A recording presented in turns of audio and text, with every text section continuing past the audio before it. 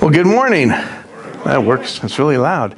See, that's why we don't turn on when we sing. That would be torture. I learned that a long time ago. Well, thanks for your nice introduction, Bill. We, it was so much fun serving with Bill and Steve. I could tell you a lot of stories. I'll tell you one story, I guess. I remember Bill said we traveled all over the place together. And when you would arrive at these places after a long flight, they would have a baggage line. And so everybody gets in row and they pass the bags out. And that's how you empty the plane really quick. And there was this bag that was so heavy. You know, I said, man, this guy's got really a lot of stuff. It was twice as heavy as every bag. You know, and then I passed it on, to Bill, and he didn't say anything. I found out later it's his bag. So every trip we took, I'm always dreading to see that bag. I don't know, Bill, you didn't need to bring your dumbbells with you, on these. So, but, and Steve was so much fun too. I don't know, do you guys still call him Macaroni Man? He was a lot of fun too. Well, if you have your Bibles, turn with me to Ecclesiastes. I printed up some notes, but I don't think they got to you guys today, so you can just kind of follow along. But we're going to be in Ecclesiastes, and it's an interesting little book. And it starts off in chapter 1, and it says, "The words of the preacher, the son of David, king in Jerusalem. Vanity of vanities, says the preacher. Vanity of vanities, all is vanity." And I don't have a clicker here somewhere. And so what a way to start a book. Vanity of vanities, everything is vanity.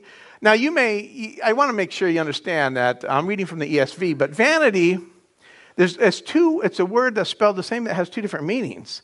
Vanity, to some people, is pride. So a long time ago, women would sit at their beautiful vanities and they'd put their makeup on, and so it got connected with a sense of pride.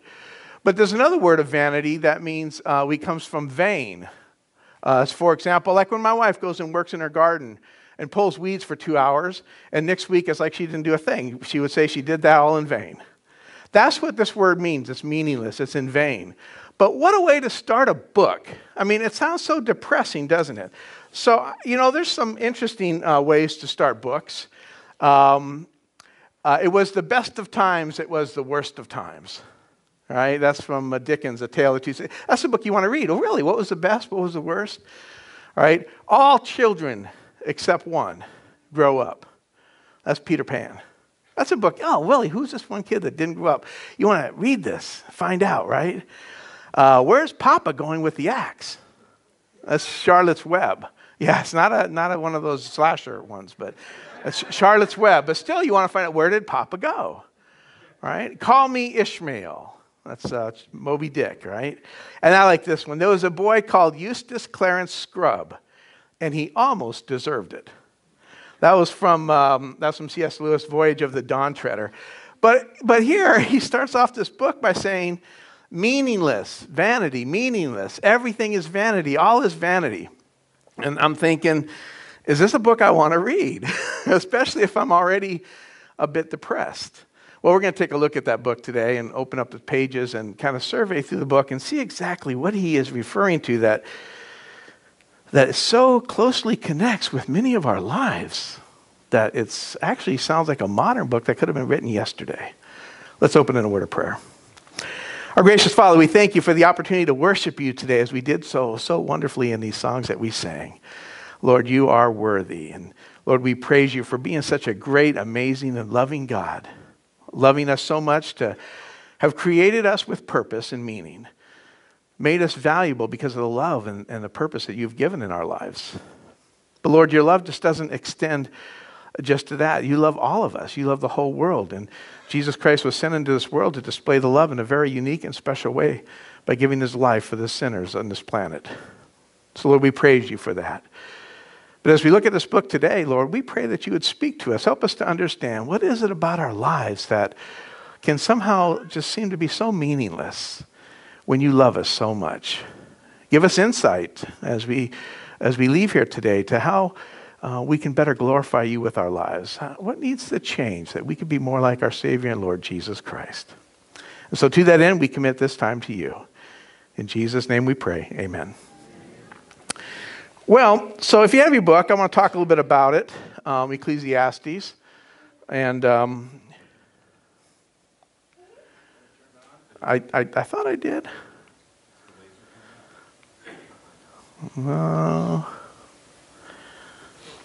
Let's try now. Nope, still nothing.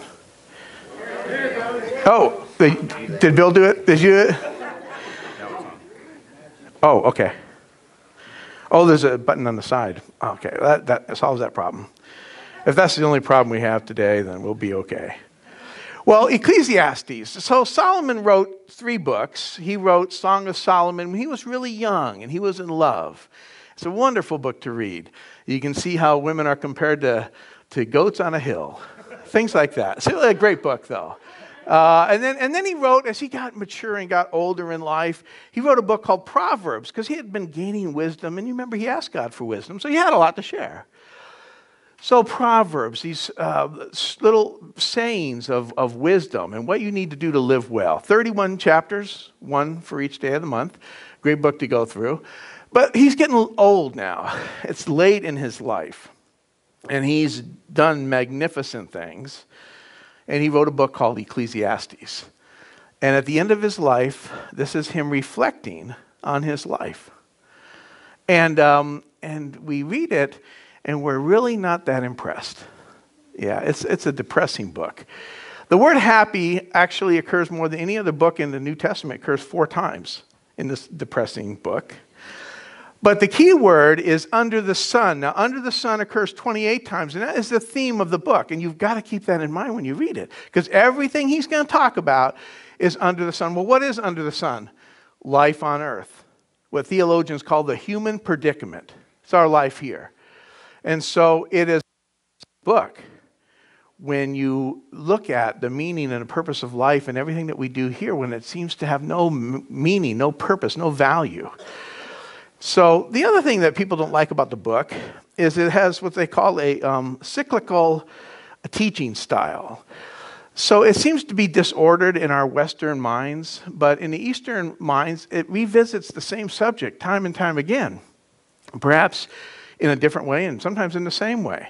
And so it seems to be redundant. Why didn't he talk about this here? And we'll see that when we go through, because we'll be looking at a couple different places at the same time. And so it's kind of confusing. It doesn't seem to be very ordered. And then finally, the biggest thing is that you need to understand is the kind of literature that it is. It's called reflective literature. So you have the Psalms who are responding to God. So when you read the Psalms, it's people who are responding to what God has blessed them with, the circumstances. They're asking God for things. Right? But then you have the prophets, and they're declaring from God truth. And we get those two pretty well. We speak to God, we praise God, we worship God. God speaks to us through his word, through his prophets.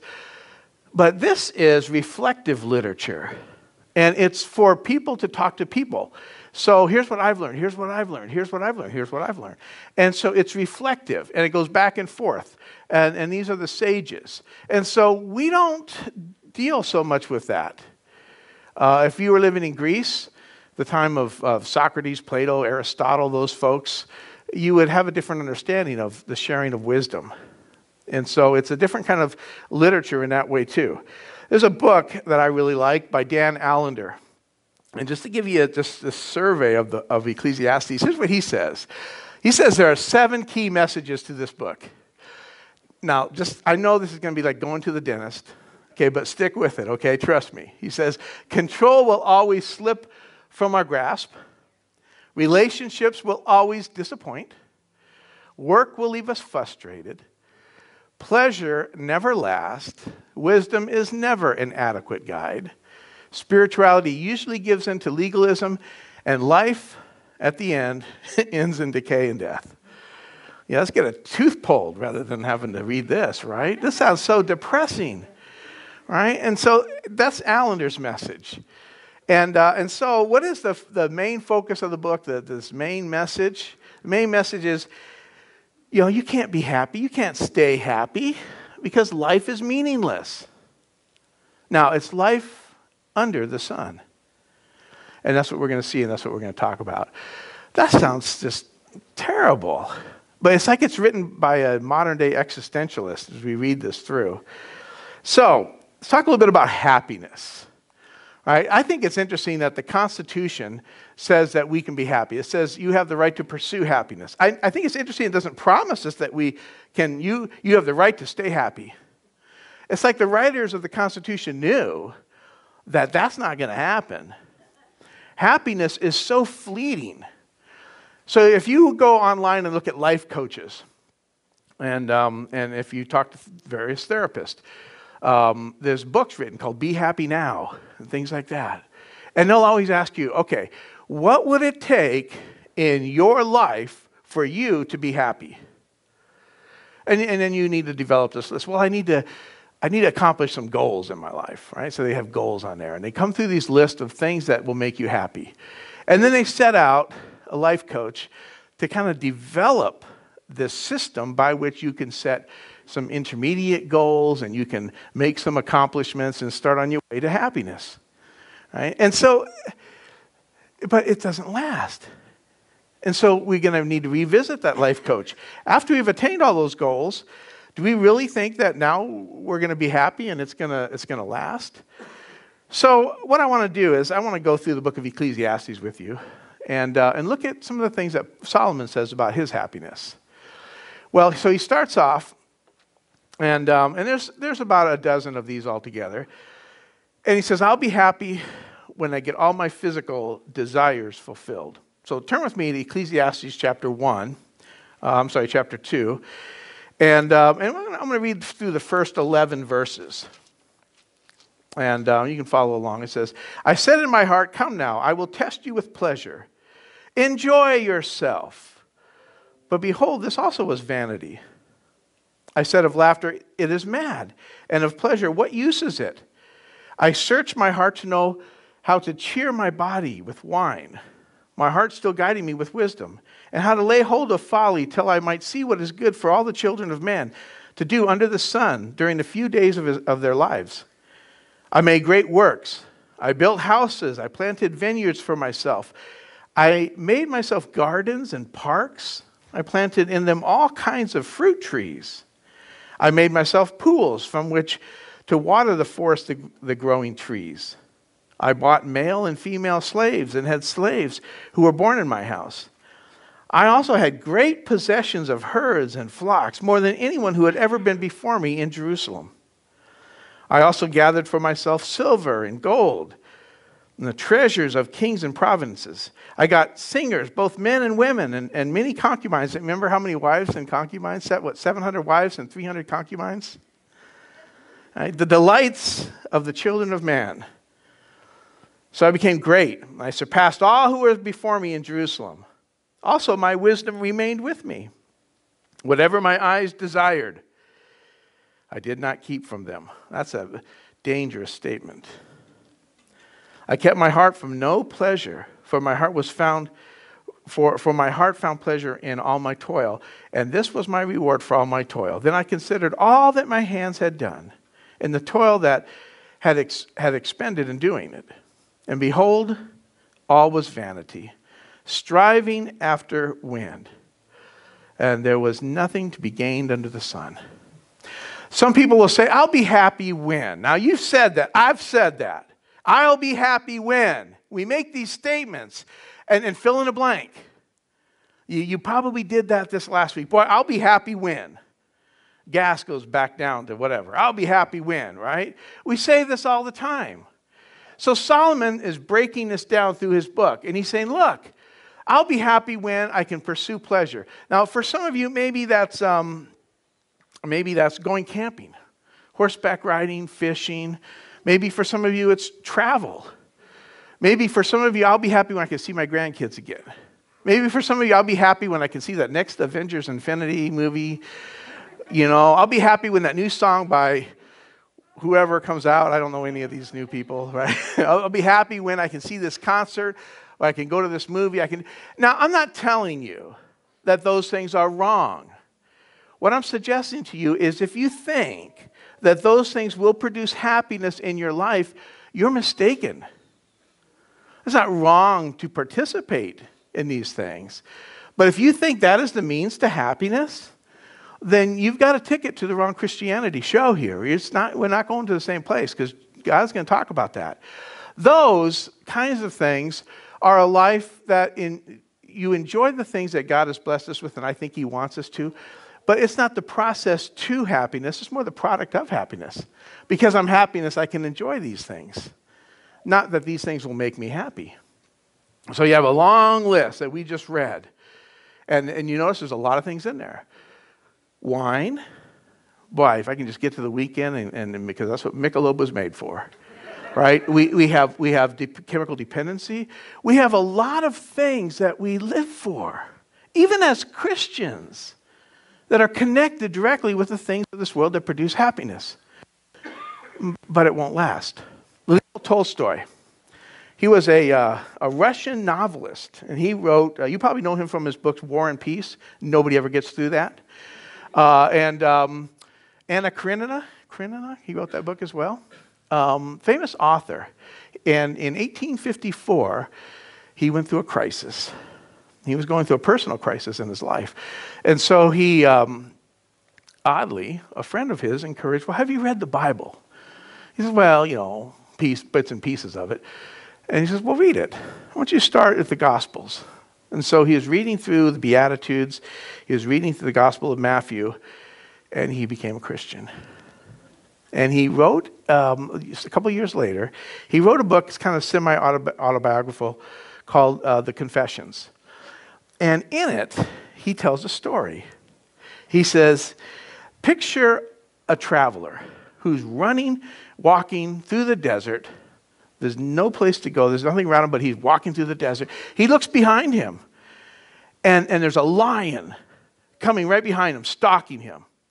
And so he picks up the pace. He's hoping to find some place to hide, and he sees an old well.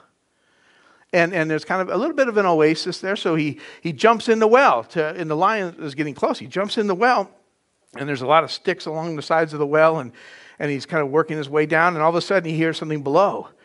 And he looks below.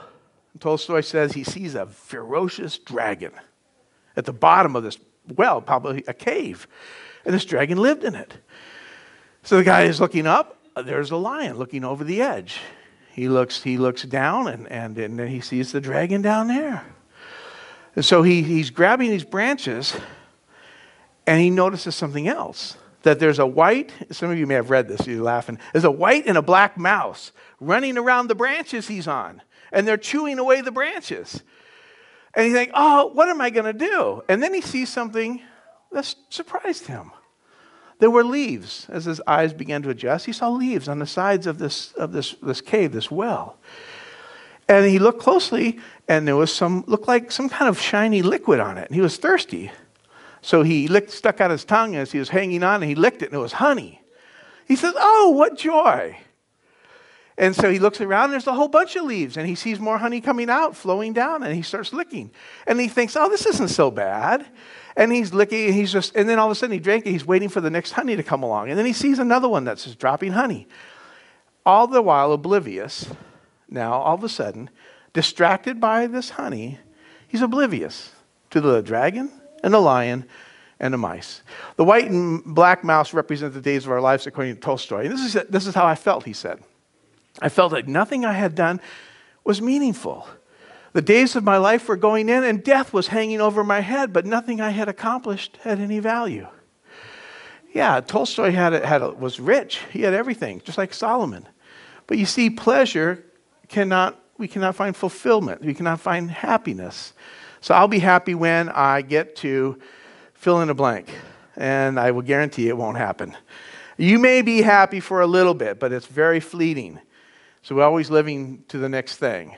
He says, I'll be happy with my hard work pays off. Well, we kind of talked a little bit about that in chapter 2, verse 11, but glance with me at 2:22. And he says in 2:22 and 23, he says, what has a man from all the toil and striving of heart with which he toils beneath the sun? For all his days are full of sorrow, and his work is vexation. it doesn't last. Doesn't last. You work hard, it just doesn't last. I'll be happy when I get this project done. No, you won't. You'll be happy for momentarily, and then you'll be looking for the next project. Because all the toil and the things we do, it won't last. How about wisdom? Boy, so many people go to college, they invest in reading and studying, and man, I spent way too many years in school. And to what end? If I get really smart, if I get that college degree, if I get this and get that. Well, he talks about that in chapter 2, verse 12 and 14. He says, so I turn myself to wisdom and madness and folly. For what can the man do who comes after the king? Only what he has already been done. Then I saw that there is no more gain in wisdom than in folly. There's no more gain in light than in darkness. The wise person has his eyes on his head, but the fool walks in darkness, and yet I perceive that the same event happens to all of them. It doesn't matter. You're still going to have problems in life. You're still part of the human predicament no matter how smart you are. I'll be happy when I get that degree, when I get out of school. No, it won't solve your problems, and the happiness will not abide. And he goes on and he says, well, I'll be happy when I leave my family well off. Now, you hear people talk about this when they get older in life. Well, I'm really living for my kids, for an inheritance. I saw a bumper sticker on a big RV going down a road. It says, using all of our kids' inheritance up. And they called retirement, using all of our kids' inheritance up. But some people really want to leave their kids off better. My father used to say that. He says, well, as long as I can leave my kids off better than I was, I'll know that I was successful, at least in that. And he used to say things like that. He died 2 years ago. And but that's really not really going to produce happiness. He says something really interesting in verse 18 of chapter 2. He says, let me find it. So, what I said, is that the right? 21. Oh, that's the wrong verse. We'll get to that one. But he says, so you leave it to somebody else, and they don't even appreciate it, they don't care about it, and it becomes meaningless to them. They don't remember who gave it to them, and he goes on, he talks about that, but I put the wrong verse down. Sorry about that. So then he goes on, he says, I'll be happy when I'm living the dream. When I'm living my dreams. I used to hear this in the military all the time on deployments. I'd walk up to people. I remember I would go out to the flight line at night and take coffee and stuff to people. I said, how you doing? They say, I'm living the dream. You know, if you've been in the Air Force and military, you heard that. Living the dream, right? And I always thought, what a cliche. Living the dream. You're working in a terrible place in the middle of the night. I know you'd rather be home with your family. Is this really the dream? Are you really living it? You know, maybe. I mean, it's good that they're there and everything. But that's a tough pill to swallow. But some people think, man, I just need to establish these goals and these dreams. I fulfill my dreams, I'll be happy. The dreams will never be fulfilled because they will only last until the next thing comes along. You'll discover an endless hole. And so people come up with goals and dreams for their life thinking that will produce happiness, but it won't. And he says that in chapter 5, and we'll take a look at that one, verse 7. He says,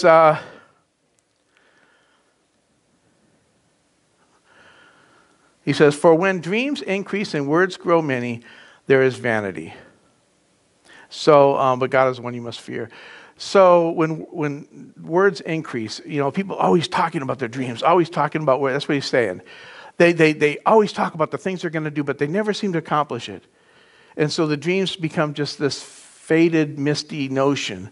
And so, but even if they could accomplish it, they're not going to be happy.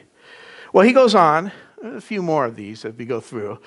I'll be happy when I'm rich. I don't know how many people play the lottery thinking, man, if I could just hit those 6 numbers or whatever, solve my life's problems. Well, it doesn't work that way. There's support groups and 12-step programs for lottery winners. The owner of the Dallas Mavericks, I forget his name, Mark Cuban, I think it is. They interviewed him because the lottery was like $1 billion, you know. And so they interviewed him. What would you suggest to people? And he said, the first thing he said is, if you're happy now, you'll still be happy when you win the money. But if you're not happy now, you won't be happy after you win the money. Money does not produce happiness. It'll solve problems because you can solve problems with money. And if that's happiness to you, solving your problems, well, then maybe you'll be a little bit happier. But he talked about that. See, money doesn't produce happiness. And so people think, well, I get rich. Well, Solomon had it made. He was rich, richer than anybody else, he says. But you know what? It didn't matter. It just did not matter. 5 and 10, chapter 5, verse 10. He who loves money will not be satisfied with money, nor he who loves wealth with his income. It's interesting that when we would get raises, as we got married and time would go by, we'd get raises, Mindy would get raises, whatever. But our income, our expenses always kind of matched our income. I don't understand how that worked, but we just kind of, everything kind of went up. You know, and they call it the cost of living. So if they give you a raise, it's just so you can keep up, right? That's really what that is. But if you think that this next raise or getting wealthy and getting rich and all these things, it's not going to work. He who loves money will not be satisfied. So are you striving for money in your life? It's not going to work. And he goes on and he says, some people, boy, if they just had a big family, lots of kids.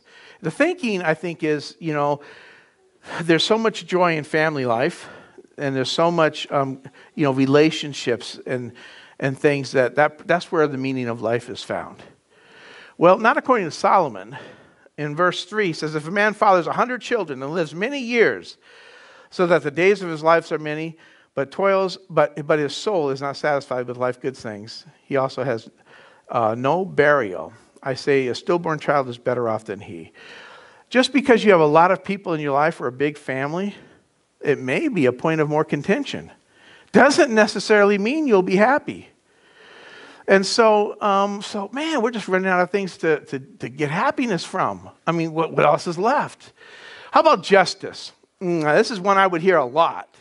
People would say, I'll be happy when I finally get vindication from this terrible thing that this guy did to me. I'm not going to let this go. I'm going to hold on to this until I get justice. And as if holding on to something in the past is going to bring justice. It's an odd way of thinking. But no, he talks about this in chapter 8, verse 14. And he says that there's just no justice in the land. Specifically, he says there is a vanity that takes place on the earth, that there are righteous people to whom it happens according to the deeds of the wicked, and there are wicked people to whom it happens according to the deeds of the righteous. And I said, this too is vanity. The same things happen to those who are righteous as those who aren't. In other words, evil people can prosper. And so if you're living for justice, I'll be happy when I get vindication, when I get justice. No, you won't, because you may never see it. Well, he goes on and he says one more, and there's a lot more, but I'm kind of cherry pick these out. I'll be happy when I'm remembered for the great things that I did. Chapter 9. This is an interesting little parable. It's the only parable that's found here. It's actually found in chapter 9, verse 14, I believe. There is a little city with few men in it, and a great king came against it and besieged it, building great siege works against it. But there was found in it a poor wise man, and he, by his wisdom, delivered the city. Now, we're not told, what city it is, who this guy was, what he did. How did he deliver this city? He's poor, but he's wise. We don't know any of these things. And so, but it says, yet no one remembered that poor man. Yeah, you see that the city kind of came and it went, and people moved on and left, and they had their lives, but to what end? So he saved the city, and they lived another 20, 30, whatever years, but nobody remembered what had happened. There are a lot of great people who have existed throughout the history of the world. And as time goes on, their graves fade. You can barely read the name on the tombstone, and the memory of what they did fades too. And so our lives have meaning, but it's a relative meaning. It is related to the people, the circumstance right now. It may not have, without Christ, an ultimate meaning. And that's what he's saying, that there's no ultimate meaning under the sun. And so no matter what things you may accomplish, no matter what you may be remembered for, how long will you be remembered for it? Solomon did all of this stuff, but he felt like, man, people just are not even going to remember me. Mark Twain said something interesting. This is one of the last things he said. And you get the sense of where his heart was near when he was near death. He said, a myriad of men are born. They labor and sweat and struggle. They squabble and scold and fight. They scramble for a little mean advantage over each other. Age creeps upon them. Infirmities follow. Those who love are taken from them, and the joys of life are turned to aching grief. The release of this life, comes at last, the only unpoisoned gift the earth ever had for them. And they vanish from the world where they were of no consequence, and the world that will lament for them for a day and then forget them forever. Mark Twain said that. Well, you look at people who want to live a long time and enjoy life. Solomon has things to say about those folks too. Solomon says that there's a lot of meaningless to long life. Look at chapter 12. If you look at chapter 12, it says, remember your Creator, verse 1, in the days before evil come, and he says, the days of your youth, I have no pleasure in them. Before the sun and the light and the moon and the stars are darkened and the clouds return after the rain, in the day when the keepers of the house, so you've lived a long time, you've enjoyed a good life. The keepers of the house. What are the keepers of the house? Probably the legs. They tremble. And strong men are bent. And your back. You walk like this more than you used to. Oh, I'll be happy when. Right? The back is bent over. And the grinders cease because they are few. You loosen your teeth. And we have dentures today, right? That's kind of helpful. But the grinders cease because they're few. You start losing your teeth. Yeah, I'll be happy when I live a nice old age. This is what you have to look forward to. It says, and those who look out the windows are dimmed. You can't hardly see out the window. It's called cataracts, or eyesight is failing. Yeah. And the doors of the street are shut, and when the sound of grinding is low, your ears aren't working so good. You can't hear what's going on outside, right? And one rises at the sound of the bird, and so you can't sleep at night. You rise way early in the morning and wonder, how come I can't sleep anymore, right? And all the daughters of the songs are brought low. They are afraid also of the high and the terrors along the way. So you kind of hate to go outside. You can't protect yourself like you used to. You know, there's terrors. Everything gets scary when you get old. That's the joys of a nice long life. The almond tree blossoms, you get gray hair. That makes sense. The grasshopper drags itself along and desire fails. They have a blue pill for that. And man is going to his eternal home, and the mourners go about the street. Before the silver cord is snapped, and the golden bowl is broken, or the pitcher is shattered, and the fountain, all these things are happening, and so that's life. That's what Mark Twain was talking about. All these terrible things, and I can't do anything about it. That's life. So, now, you felt like you went to the dentist? Okay. Yeah, this was sad, right? All right, but here's the hope. Do not love the things in the world. If anyone loves the world, the love of the Father is not in him. For all that is in the world, the desires of the flesh, the desires of the eyes, and the pride of life, is not from the Father, but from the world. And the world is passing away along with the desires, but whoever does the will of God abides forever. All of these things are worldly things. They cannot produce, they will not produce happiness. When you say, I'll be happy when, and you're thinking of a worldly thing, I want to tell you right now, you won't be happy when. Because it will not satisfy, because it is a worldly thing. And you, as a believer, are not. So, our problem then, what is our problem here? Our problem is that we are dissatisfied because we lack an understanding of the ultimate meaning of our lives. Our happiness just seems to be connected to people and events and circumstances. And so we are driven by the things in our life rather than living for a bigger purpose transcendent of the things of our lives. That's why Paul could say, man, if I die, I lose it all. If I live, I get to keep it all. No, he didn't say that. He said, for me to live is Christ. To die is gain, right? To live is Christ. He's living for Christ, not himself, not these things. And he'll find true happiness then. We'll talk about that in just a second. To live as Christ, to die is gain. How does that work? Wow, that's what I want to spend the next few minutes telling you. How does that work? Well, here's our solution, okay? It's found in Ecclesiastes chapter 3. Early on, he makes this statement, and I don't want you to miss it. There's a song, that there's a time for this, a time for, I think the Birds or whoever used to sing that song, right? A time for love, a time for war. And then in verse 11, he says, he has made everything beautiful in its time. He has put eternity into man's heart, yet so that he cannot understand or find out what God has done from the beginning to the end. What is he saying there? He says, there's a time for all of these things, but you don't even know what it is. Time for war, there's a time for peace, there's a time for laughter, there's a time for crying, there's a time for this, a time for that. But you don't understand the times because you're not God. But God put eternity in our hearts. We live transcendent of time. So, I want you to think about this. There's a logic thing here, all right?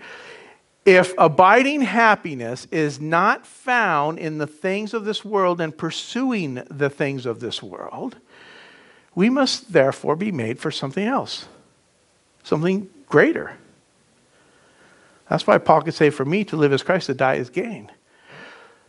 And so what God has prepared for us will give us an abiding happiness. 1 Corinthians 2:9, eye has not seen, ear has not heard, mind cannot conceive of the wonderful things God has prepared for those who love him. I've had conversations with people, and we sometimes will talk about heaven. Well, do you think you're going to go to heaven? Well, I don't know. I don't even know if I want to go to heaven, chaplain. It's boring up there. Hell is where the fun happens, right? I don't know if you've ever heard stuff like that, right? And I'm like, why in the world would you think heaven would be boring? If all of the things that we try to find happiness through in this earth will not satisfy us because we're made for something greater, listen closely. Heaven is going to be a blast because finally the things that we want, the things that we're looking for, we've found. We are eternal people. These temporary things, I don't care how good Batman versus Superman of a movie is. It's not gonna be happy in it. You're not going to find abiding joy and happiness by going and doing these things. You can do them. That's okay. I'm not saying don't do them, right? I'm saying you won't find it there because you're made for something far greater than that. You are an eternal people with a purpose. And God has amazing things planned for you that will produce happiness. You think you're having fun now? Wait till you get to heaven. It's going to be a blast. You can't even begin to imagine, Paul says, how great it's going to be. And so Paul says to die is gain. That's what he means. But boy, we don't live like that. We just don't. I don't. I'm sure I'm just like you. You're like me. We're so in this world. We're in what the theologians call this human predicament. We're just in this world. And this world seems so real to us. And we just tend to invest in it in ways that maybe we shouldn't. And we tend to live in this world far more than we live out the purposes of God. So the thing that we need is this eternal life. But eternal life itself is not going to satisfy us. We'll talk about that in a second. But we have eternal life. We have no fear of death. Tolstoy, he didn't fear death anymore. He didn't even think about it, like most people. They don't think about it because they're into the distractions of life. There's a theologian by the name of Paul Tillich. And he wrote extensively about death. Not extensively, but quite a bit. And he said something. He said there is something that he called the threat of non-being. The threat of non-being. Now, I want you to think about this. When you think of death, isn't it not always a third-person reaction? I mean, death, isn't that something that happens to other people? We don't think about our death. If we do, it's very fleeting. It's quick. We turn it off quick. It's very unsettling. That's what he called the threat of non-being. There is a point in time when every single one of you will not be living on this earth. Have you come to grips with that? Really? What does that do to your thinking? Oh, we'd rather just chase after the honey on the leaves. We don't like to think about that. the threat of non-being. And so Paul says this. He says, this is kind of hard to read here. As I get older, I think my eyes aren't. I wonder what that's about. I'll be happy when I get better at prescription glasses. For this purpose, I think it's brighter up here. For this perishable body must put on imperishable, and the mortal body put on immortality. When the perishable puts on imperishable, and the mortal, that's a lot better over here, puts on immortality, then shall come to pass what is saying is written, death is swallowed up in victory. O death, where's your victory? O death, where's your sting? Notice perishable, imperishable, mortality, immortality. What is he saying? These perishable things that we think are going to produce happiness, including our very lives, are perishable. All right, there's an expiration date on these things. How long will a movie make you happy? How about that tomato that you stuck in your refrigerator? How long is that going to last? Everything is going to perish. We have an expiration date too, right? And so he says, but death, where's your victory? Where's your sting? And he goes on, and I love these verses because he goes on, he says, the sting of death is sin, the power of sin is the law, but thanks be to God who gives us victory through our Lord Jesus Christ. He died in your place. Therefore, my beloved brothers, be steadfast, immovable, always abounding in the work of the Lord, knowing, and I love this part, knowing that in the Lord your labor is not vanity. It's not meaningless. We have a purpose. See, we don't just need to live a long time. You could live a long time and have a meaningless life. I remember, I think it was a Twilight Zone. I was watching this thing a long time ago. It stuck with me. There's an astronaut, and he gets stranded out in space. But he has 2 vials. Maybe you saw this. He has 2 vials. One is that if he drinks it, he will live forever. The other one is he drinks it, he will die. And so he's contemplating life. What's the point? There's no radio transmissions to anybody. I can't talk to anybody. I have nothing to do. That game of Scrabble, too bad I need another person. Didn't think about that. Whatever, right? He's going through all those things of meaningless life. And you'll get that later. And he says, I'm just done with this. So he quickly grabs it and he drinks it. But to his horror, guess what? He drank the wrong vial. See, eternal life without meaning and purpose, it doesn't still cut it, does it? It's not just eternal life that God knows that we need, and he gave it to us if we believe in Christ, but it's something greater than that. There needs to be a meaning or a purpose to this life, and that is what the world does not get. Because in the world today, scientists tell us that you are nothing more than matter plus time plus chance. Now, where is your purpose in that? You were made for no reason. You exist for no reason. You're just, who knows why you're here, right? I had a friend in seminary I hadn't seen for a while. And I said, hey, how's it going, Tim? And he says, things are going good.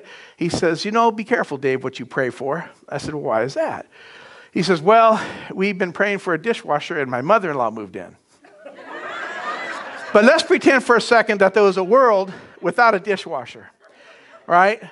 There's a world there's no dishwashers in our world that we live in. Imagine this for a second, okay? No dishwashers in our world. Mother-in-laws, yeah, but no dishwashers. Well, one day, Mindy, my beautiful bride, says, you know what? I'm just tired of washing these dishes by hand. I need you to do it. Now, I'm a guy. That means I don't do dishes, right?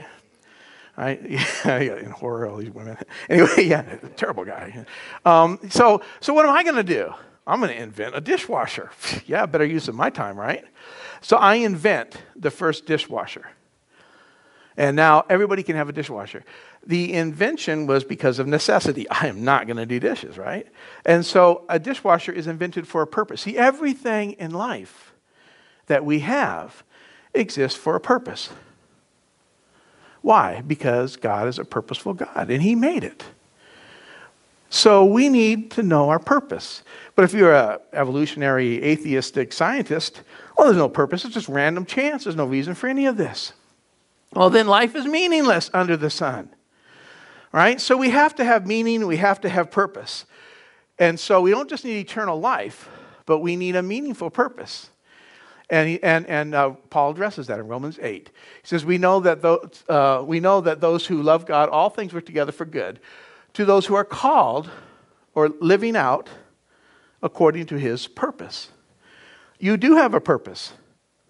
And then also he says, whatever you eat or drink or whatever you do it all for the glory of God. There's your purpose, to live displaying the glory of God in your life.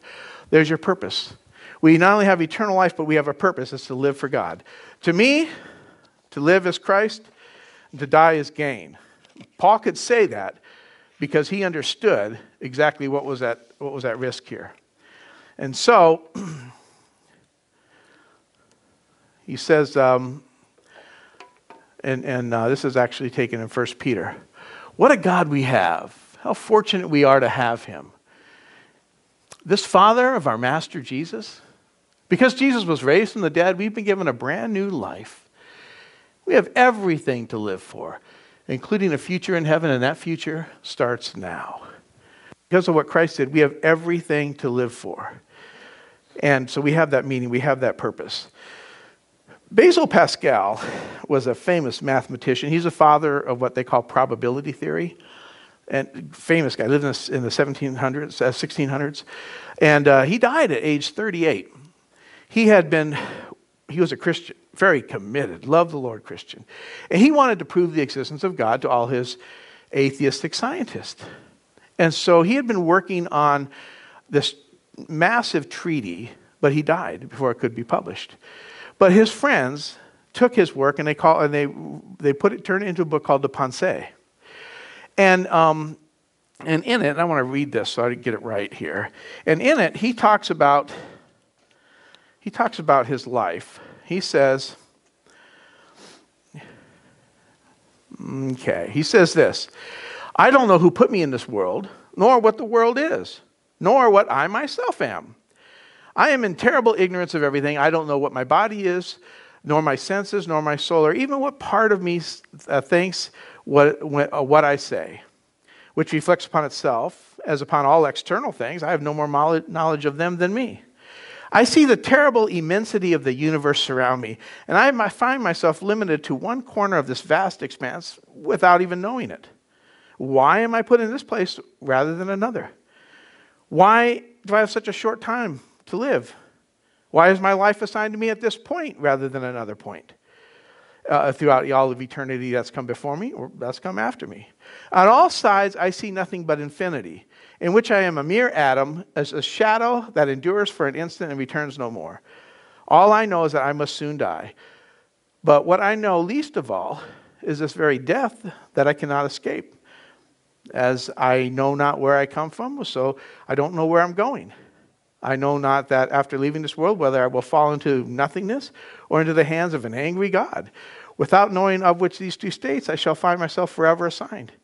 Such is my condition, full of weakness and uncertainty. From all this, I conclude that I ought to spend every day of my life seeking to know my fate. Perhaps I might be able to find some solution to my doubts.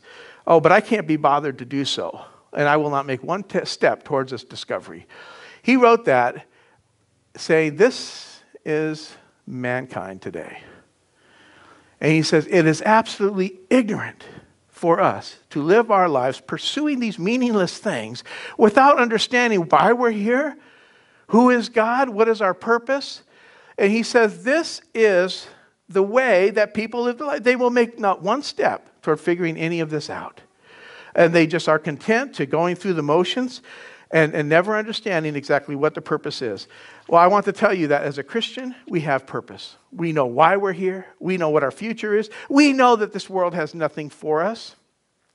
Nothing wrong with the things in this world, most of them, right?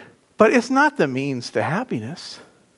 So let me ask you today as I close, where are you invested at? Are you invested in the things of this life thinking, I'll be happy when?